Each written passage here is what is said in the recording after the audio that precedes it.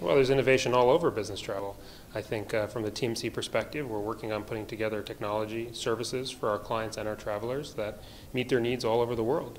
I may live in New York, but we are a global company operating in markets all over the world, providing global services, and trying to link the world with our technology solutions is certainly one of our main investment areas.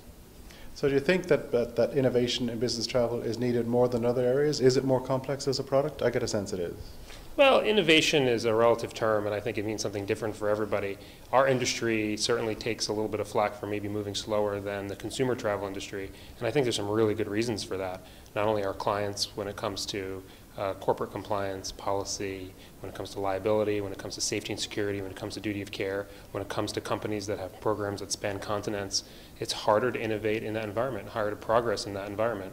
But the flip side is we provide a very valuable service to our customers and our travelers, and so we are going to work really hard to make sure that we stay up to pace and lead the way.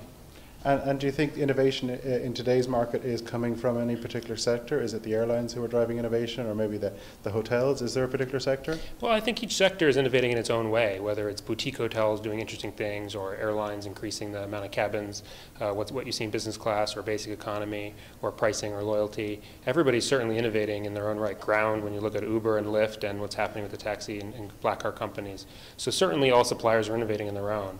From a TMC perspective, from an AMEX GBT perspective, I think it's a lot about how we how we represent our buyers, represent our corporate clients and their travelers, and try and bring those solutions together in a seamless fashion. So making sense of the innovation that's out there in the supplier world is one of our big value adds, and tying that together through technology and services.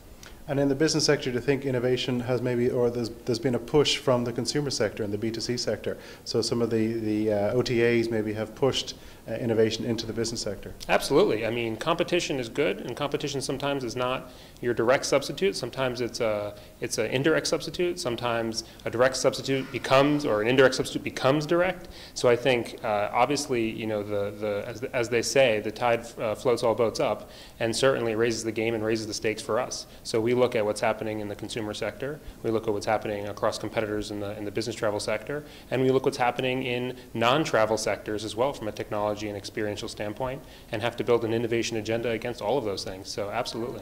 So within Amex, can you give me an idea, and the viewer here, of innovations that have taken place over the last, let's say, 10 to 18 months, and maybe what's coming down the line? Yeah, I mean, you know, we split off from American Express about more than 2 years ago.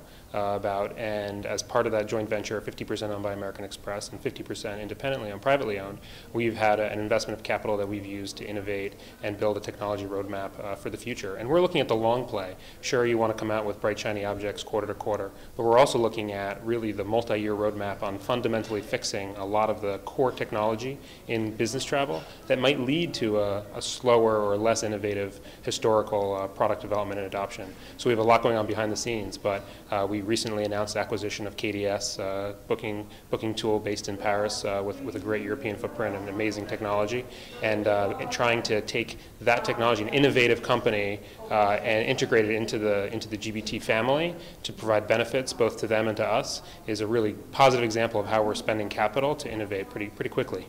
So talk to me about an event like this with DataArt, where it's an open panel discussion. Yeah, I mean, I think there's definitely space in the lecture format in business travel, because a lot of travel buyers, a lot of folks in the industry might be new, might not know historical challenges, and it's good to certainly inform and talk. But you know, at the end of the day, we have to collaborate. Everybody in the value chain has to get together and collaborate to deliver value to each of our independent customers, some of whom are the same, some of whom are different. Some of us compete against each other. But again, as we collaborate together, we create value for the industry overall. And so those types of dialogue, formal and informal, are absolutely vital to our long-term success. Excellent. Thanks for your time, Evan. You're welcome.